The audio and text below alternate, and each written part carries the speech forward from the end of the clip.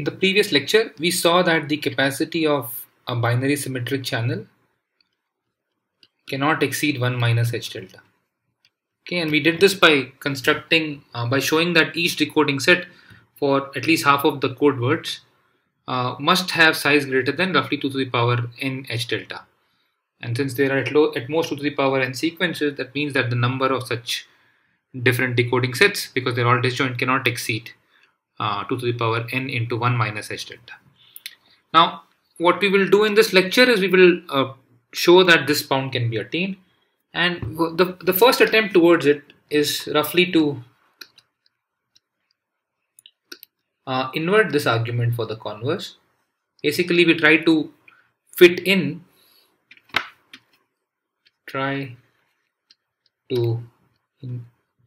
fit in disjoint spheres in binary sequences of length n. Sometimes this is called the Boolean hypercube. And the specific bound that we have is sometimes called the Gilbert-Varshamov bound. Okay, GV bound. Okay, so what do we do?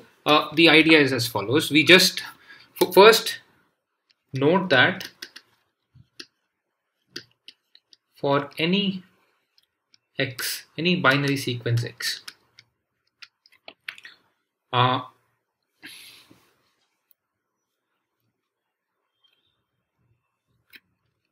for rho equal to n delta plus let's say square root n delta into 1 minus delta by epsilon,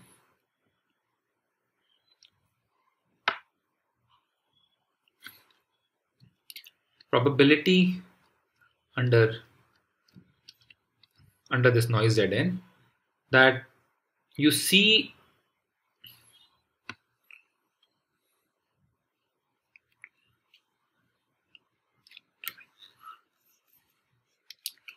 so probability that Wn of take the Hamming ball of radius rho around x, probability that this appears around x, this is exactly equal to the probability. So just to draw it, you have an x, and the question you're asking is what is the probability that you see a sequence y which is within this radius rho around x. So rho bits are flipped when you send it. That probability is exactly equal to this plus x. This is the number of sequences that flip here, and this is it. So when I add a set to a sequence, it means that you take all the sequences in this set and add it to the sequence. So this is difference sequences, and this is exactly equal to b rho 0, all 0 sequence. Okay, and so what's the probability of this? Well, by Chebyshev inequality, you are asking what is the probability that n delta plus square root n, this is the variance of this Bernoulli random variable, n into delta 1 minus delta epsilon, and this probability must exceed 1 minus epsilon by Chebyshev's inequality. Okay, so this is true. So if you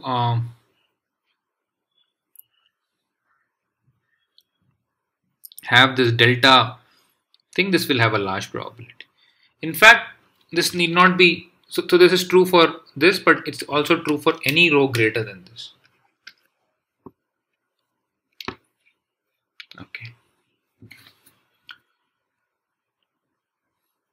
Okay, so now what we do is that in our scheme, what we will do is we want to find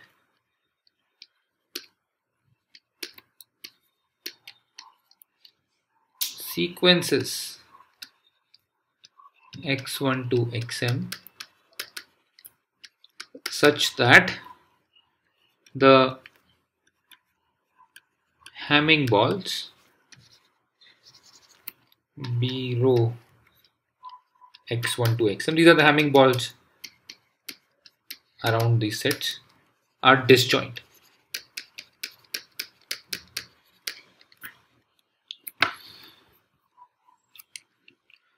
Then we can set the decoding set for message M to be this particular thing. So when you see, so this is something interesting. What is this decoding rule? So this corresponds to so these are disjoint sets. So if you, this corresponds to the following decoding rule: d of y equals to the minimum distance rule. So declare that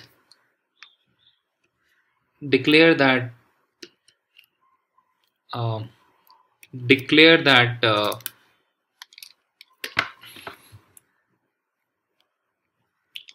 these are your code words. So declare the code word such that the Hamming distance between the code word and the receive sequence is minimized. That's the decoding rule. The nearest distance, the nearest neighbor decoding rule. The nearest code word, sorry, the nearest code word decoding rule.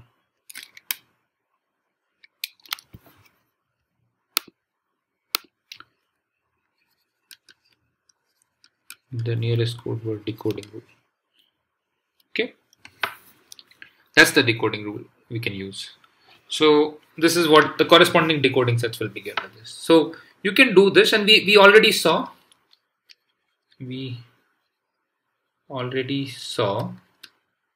that for row greater than n delta plus square root n into 1 minus delta by epsilon, the Wn of this guy of xm must exceed 1 minus epsilon. Thus it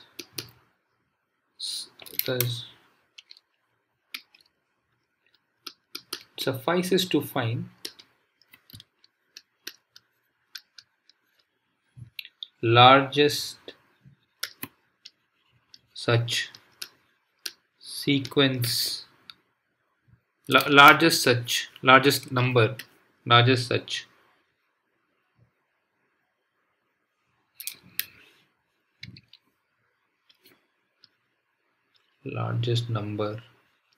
m of such sequences. Okay, so what is the largest number of such sequences that you can find here, such that these Hamming balls are all disjoint?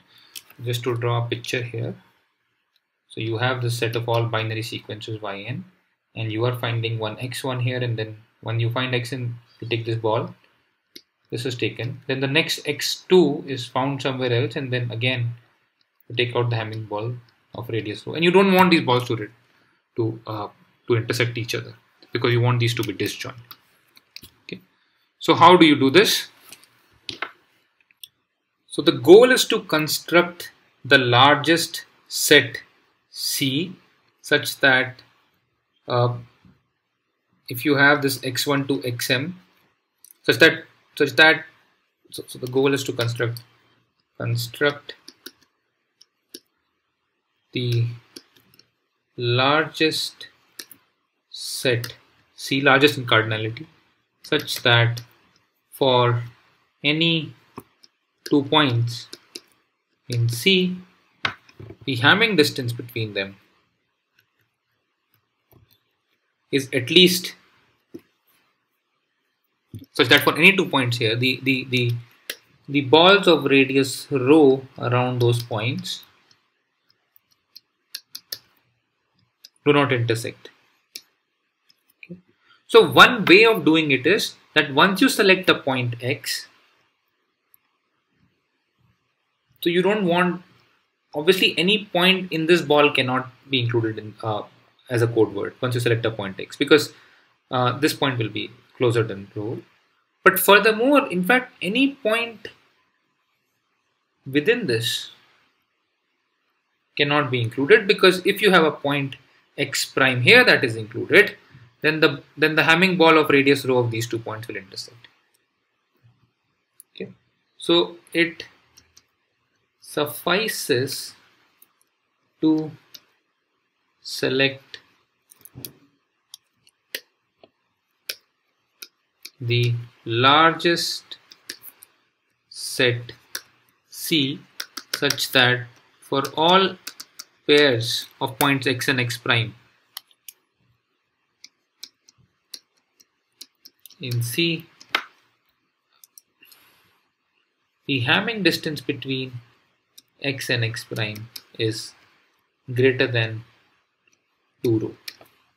Okay. So once you choose a point x, you must throw away all the points which are at Hamming distance 2 rho from it. Okay, so that's a procedure. So how do we select the set? We select this set using a greedy procedure. These are called greedy procedures.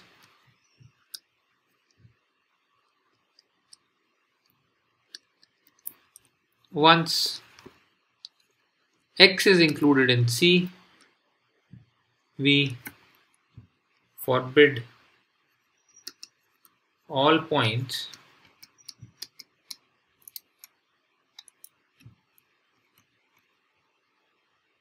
in the Hamming ball of radius 2 rho around x from being included in C.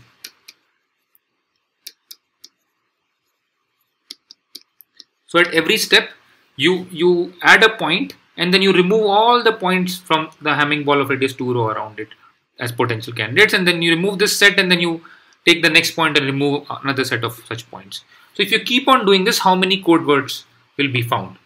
Okay. So note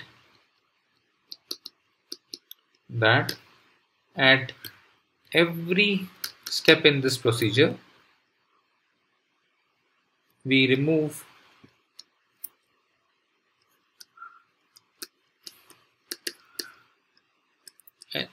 at most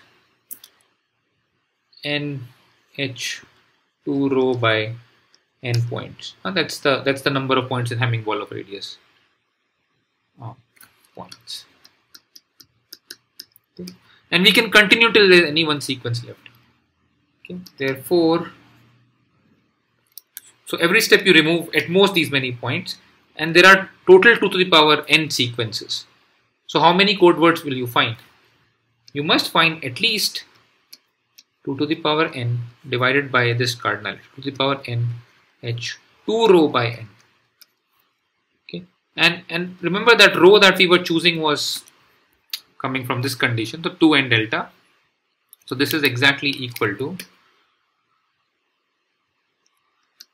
2 to the power n into 1 minus h of 2 delta plus some constant time by 1 by root n. So as you take limit n going to infinity, this goes to 0. So implies we have found a code of rate exceeding 1 minus h 2 delta. Okay, but okay, so that's easy enough construction. It's every time you take a point, you throw all the points at radius 2 delta from it, and so then you take the next point from the remaining guys, and now again throw all the points of radius 2 delta from this new point, and then take the next point. If you move in this way, then you will ensure that no 2 points in your code words have their Hamming ball of radius rho intersecting. 2 rho, not 2 delta, 2 rho. And so, but it turns out that you only get 1 minus h2 delta code words, not 1 minus h delta, what we were looking for. So this is not optimal.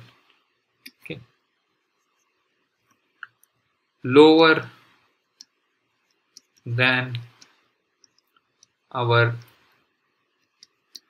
converse bound of 1 minus h delta. So what went wrong? Well, one thing that went wrong was that we were very conservative. Once we chose a point, we were throwing every point within the radius 2 row outside it. There is no reason for these sets to be spheres. In fact, we can we may still, if we proceed more carefully, we can do better than this. The question is, how do we do this? How do we come up with this x1 to xm such that they are Hamming balls of radius such that we can such that their Hamming ball of radius 2 row. Actually, we don't even need to bring in this Hamming balls. All we need to ensure is that we can find some decoding set, okay, such that that decoding set has large probability given this exercise. That was the code construction part that we required. So how do we do this? There are many different ways of doing this, but what I will present is sort of a surprising method, and this is our second attempt. And this is a randomized code construction.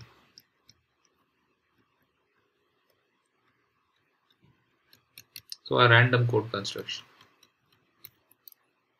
So instead of giving you a single code book x1 to xm, I will generate these code words randomly from some distribution, and I will show that the average probability over the random choice of the code book is smaller than epsilon. The averaged over code book generation average probability.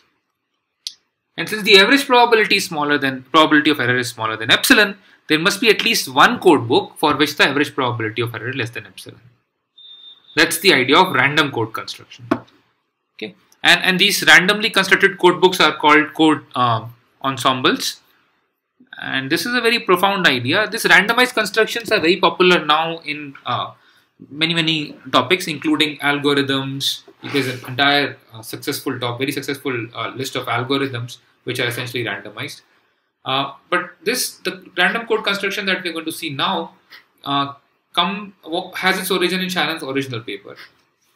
And this was a very early use of randomized construction. Just slightly, maybe 5-6 years before this construction, there were other randomized constructions for combinatorial problems given by Erdős and Renyi in the context of graph constructions. And similar, this is around the same time. So this is a very early use of randomized construction. And in that sense, this is quite interesting. It's quite an advance. Okay. So let's make it more systematic. So we will generate a random code book. Consider, by the way, I am not pretending that this is an algorithmic procedure. This is a theory proof which shows that this code rate can be attained. So we are not trying to be efficient in terms of encoding or decoding currently.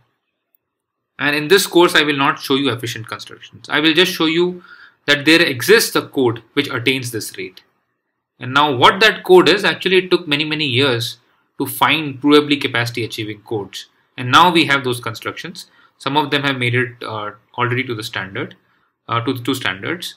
Of course, standards for communication standards work on channel models which are much more complicated than this binary symmetric channels.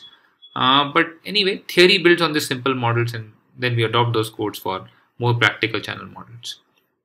Okay, but in this course, we will not look at these practical constructions like LDPC codes, turbo codes, or polar codes. But we will show you a proof. We'll present a proof which says that such codes exist. Okay, so consider a random code book C equals to x1 to xm. So all these x1 to xm are n length random vectors, where xm equals to xm1 to xmn is generated IID Bernoulli half. Okay, so randomly generated code words. Each bit is just random, so just a random sequence of bits. And all these code words x, m, RIID for different M. Independent and identically distributed for different M. So one way to think of it is that you have generated this M times N matrix of bits, random bits. Each bit is just a random coin flip, and each row M times N. So there are N columns. So each row corresponds to a code word. So given this code book, we can now define a code word for this code book. Define a code E comma D given by, for the encoder mapping, E of M equals to XM, and the decoder mapping D of Y equals to, so D of Y is M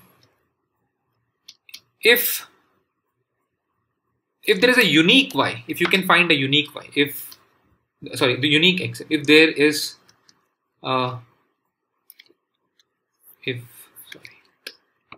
if M is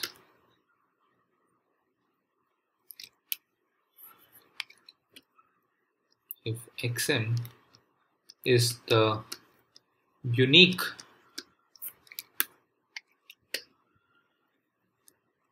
code word satisfying the Hamming distance between Y and X M is less than equal to rho. If this is the unique code word, then we declare this. If there are multiple or if there is none, then we say there is an error. Okay, we allow our decoder to declare an error also. If you don't like this, you can just declare one. Anyway, we'll account it for error. Okay. Alright, so this is our code construction. So this is how the encoder decoder works. This is a randomized construction because it depends on this randomly chosen sequence.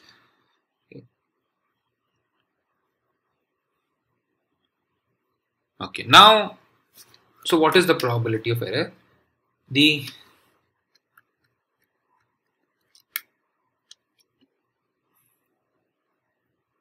expected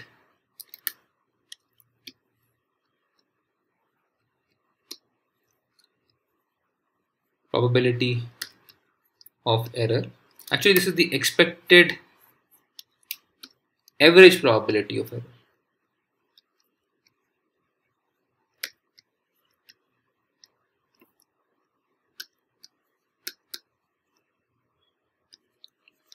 Is given by,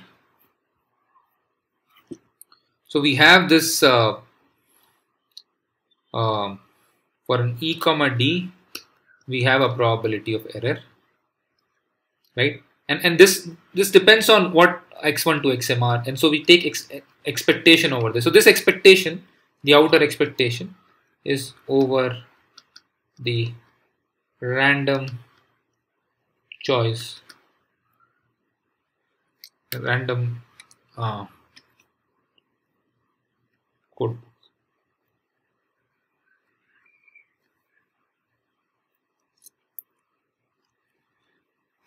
Okay, so if we show that this guy here is less than equal to epsilon, implies, if we show this, if we show that this expected average PE is less than equal to epsilon, then there exists a choice x1 to xm for which PE is less than epsilon. Okay, so this thing you can think of it as some probability of error corresponding to x1 to xm, and if this average is less than epsilon, then there must be one which is less than epsilon, and that shows that there exists a code book which has probability of error less than epsilon. So that's our plan. So we will like to show that for m that is not for m that is roughly to the power n into 1 minus h delta, this probability of error is less than epsilon, and then we'll be done. Okay, that's the plan. So we will now analyze this probability of error. Let's proceed. So PE of x1 to xm for a given x1 to xm is equal to 1 by m summation m equal to 1 to m probability that the decoder did not declare m, but m is sent. M was sent. Okay. So denote by am. Let am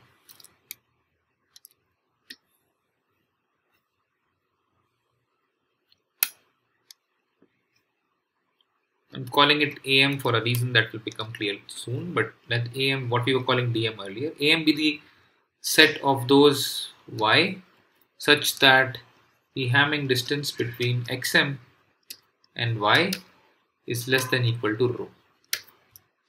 Then this probability of error, this probability that D of Yn not equal to M given m sent, and this is all for a given x1 to xm, is less than equal to probability that you receive something in am complement but you are sending xm plus, so either you receive something outside it, or, so this is a very important split, maybe I'll elaborate it a little bit more. So this probability can be bounded by two events. Probability that Yn actually did not belong to mz, or probability that Yn belongs to some other xm's Hamming ball of radius rho. Okay, and this will result in possibly having two different m declared, because here if we say if it's a unique code word, what if there are two? Well, if there are two, you'll declare a pod, so that will result in an error too. So these are two different kind of probabilities of error.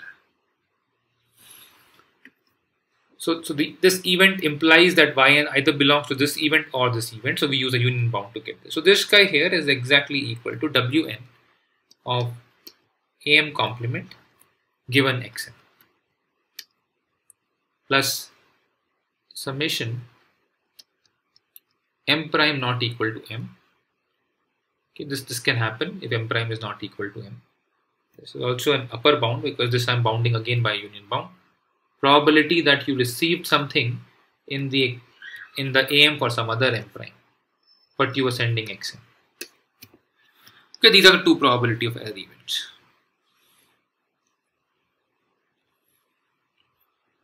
Right. Let's try to analyze both these quantities separately. Okay. And the point is we will not. It's difficult to analyze each of them for a given xm, but if we take expectation over xm, we can analyze them. So expected probability of error given some x1 to xm, this expectation is over x1 to xm, the random code word, is less than equal to the expected probability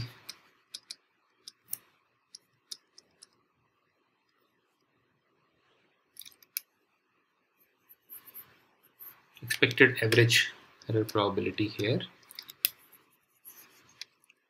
I'm using linearity of expectation.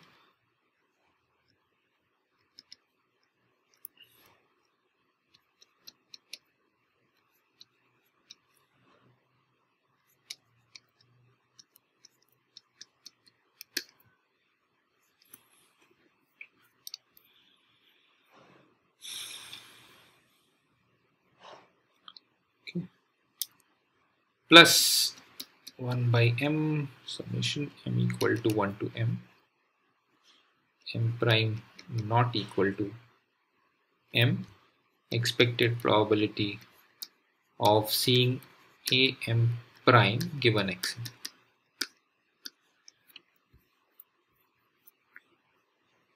Okay, these are the two events. So these are the two probabilities. So if you look at this first one here, so this is also equal to 1 by m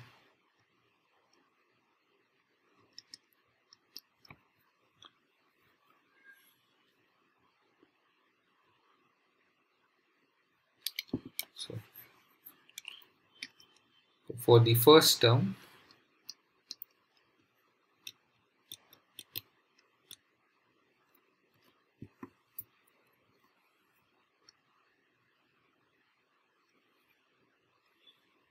this is the first term here.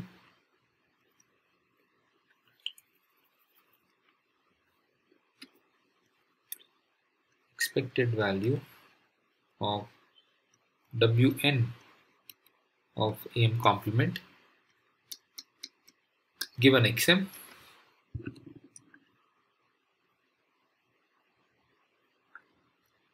So when will this happen? This will happen if you have xm as input and each xm was passed through this IID channel Wn. Denote the corresponding output by yn. Okay, so let x comma y equals to xt comma yt, t equal to 1 to m, be IID with xt being Bernoulli half and pyt given xt being the same as our channel distribution w. So this probability here is exactly the probability that the Hamming distance between x and y exceeds rho. So there is no dependence on m in this probability. Okay, so what is this probability? Now, Hamming distance between two random vectors is an additive quantity. Okay, so one thing to note here is does not depend on m, because we already took expectation and our generation procedure was symmetric. After taking expectation, this whole thing doesn't depend on m. Now what is this probability? This can be written in a nice form. It's the probability that summation t equal to 1 to n xt not equal to yt greater than rho. Okay, that's what this first term is. And so we'll be able to control it and make it very small if we choose rho appropriately. Okay. So we'll come back to that. What about the second term? For the second term,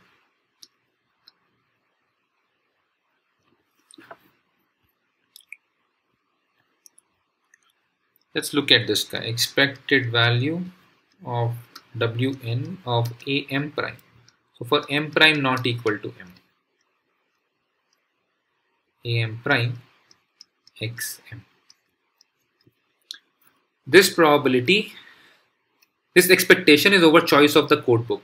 So this probability depends on two code words, xm and xm prime, and they're both chosen independently with the same distribution. Okay, so these are the two different code words that we are choosing independently. So average over these guys, this probability. So what is the probability here? It is summation over, you see a y such that the Hamming distance between y and xm prime, this xm prime that you generated here, is less than rho.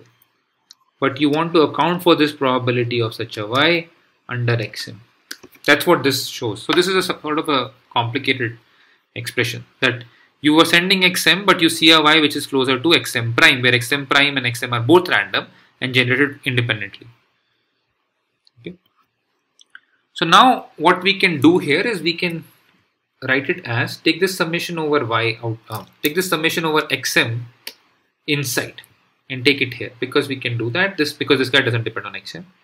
So xm prime, probability that xm prime, probability that this this m prime has this code word associated with it, summation over y's which are close to this code word,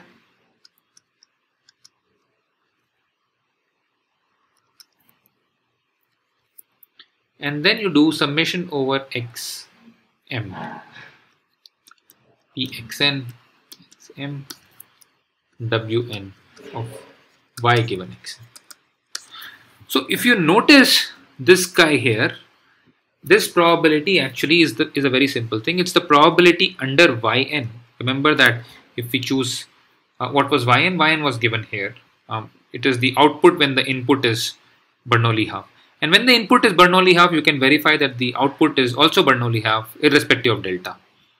So this output is this one. It's the probability under yn of y. Doesn't depend on xn because you've averaged over xn. Therefore, so the important thing here is that when you average it out, it only depends on the marginal distribution. Now, so what you get is summation over, I'll just call this xm prime as just x and y, okay, such that the Hamming distance between x and y, y and x and y is less than rho, maybe less than equal to rho, and then you have x and py and y. Okay, so what is this quantity? This is a very interesting quantity. It's looking at the independent distribution on x and y with the same marginals. Okay, this is the independent distribution. And under this independent distribution, what is the probability that x and y are within a distance rho?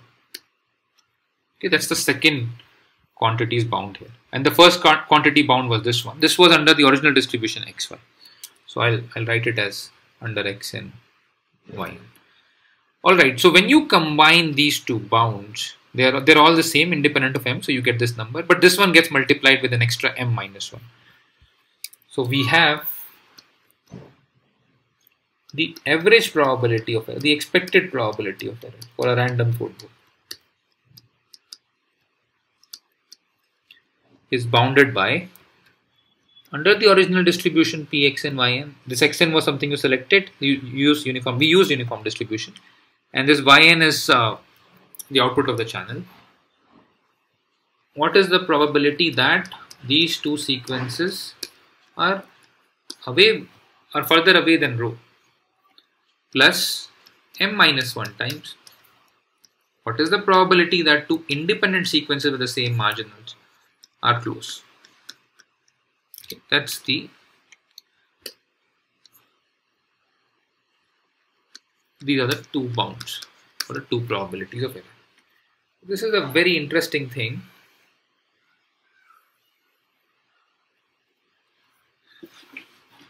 Okay, that's what we get here.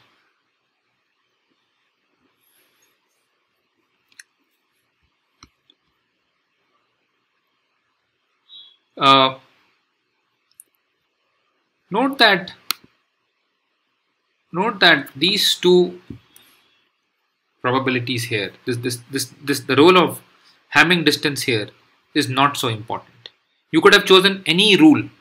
So if you call this set AM, so this is basically A complement and this is basically A. So what it looks very much like is that there is an independent distribution and there is a decision rule for that, and there is a joint distribution and there is a decision rule for that. So you can think of this as a hypothesis testing problem for independent distribution versus joint distribution and analyze this guy.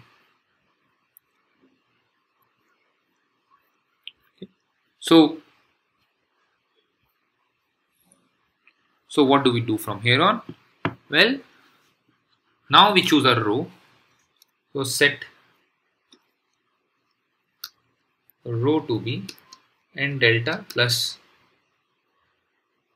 square root n delta into 1 minus delta by epsilon.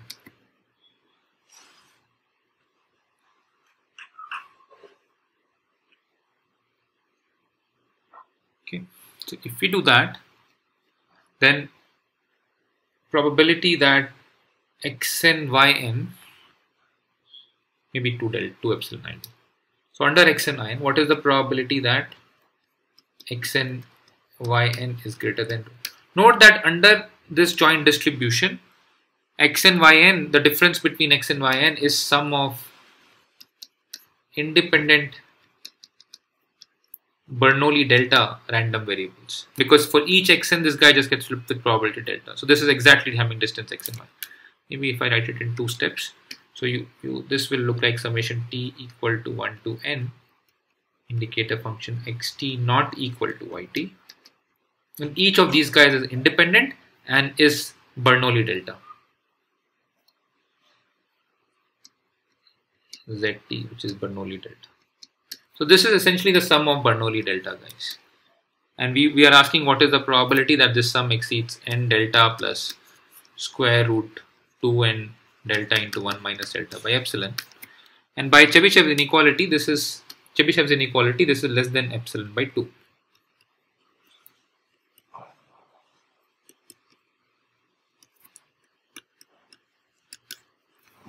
So this is for the first term here. Okay. Now, coming to the second term here, this one here. So this one now asks us what is the probability that, so note that under the independent distribution Pxn, Pyn, indicator function xt not equal to yt. So what is the probability that two random bit xt yt differ? This is now just Bernoulli half, not Bernoulli delta. Okay. And IID for different t's. So this is also independent and identical for different t's. Therefore,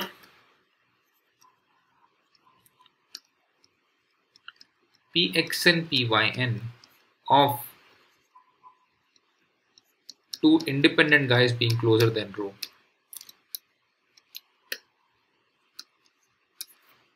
this is equal to probability that you have this Bernoulli half zt tilde and you want their sum to be less than or equal to rho. Okay, so these guys are now Bernoulli half. What is that probability? Well, this probability again by Chebyshev inequality is less than, by the way, this rho for us is n delta plus 2n delta 1 minus delta by epsilon square. Correct. So this guy here, since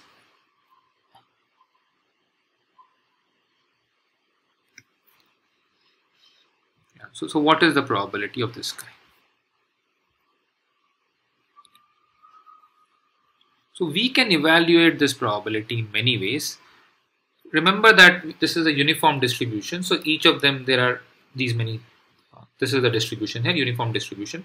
How many sequences are there of radius up to rho? Well, that's n choose I.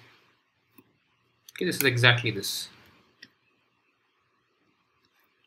And this is less than equal to rho n choose rho 2 to the power minus n. And this is assuming if rho is less than n by 2, which we can assume here, because rho is n delta plus this we can assume for n sufficiently large. So this guy here is less than equal to rho is less than n by 2, so rho is less than n, and this we know is less than 2 to the power h rho by n, that's something minus 1. So this probability of error is less than equal to n times 2 to the power minus n into 1 minus h of delta minus some c by root n. Alright, so this is the second bound. It's very small, exponentially small. This is epsilon by 2. So when you combine these two bounds here, what do we get? The expected probability of error for the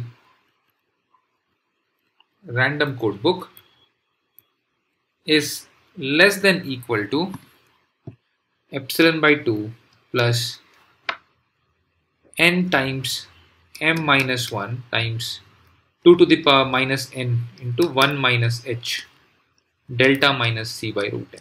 A very small back off from delta, which is smaller than epsilon if m, if this guy is less than epsilon by 2. Okay, if n m minus 1 2 to the power minus n into 1 minus h delta minus c by root n is less than epsilon by 2. Okay, therefore as long as m, so this can only happen if m is smaller than this. So as long as m is less than 1 minus h delta minus let's say 1 by log m, as long as 1 by n log m is less than 1 minus h delta minus c by root n. Yeah, this n is also here, so let's say minus log n by n.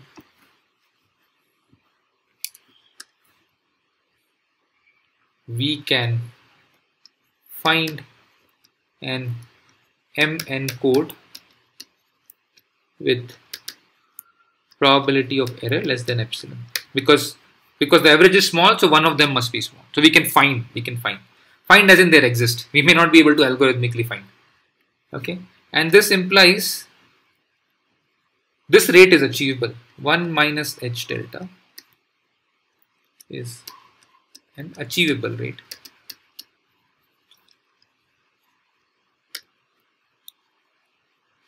Therefore, C BSC W delta must exceed 1 minus h delta.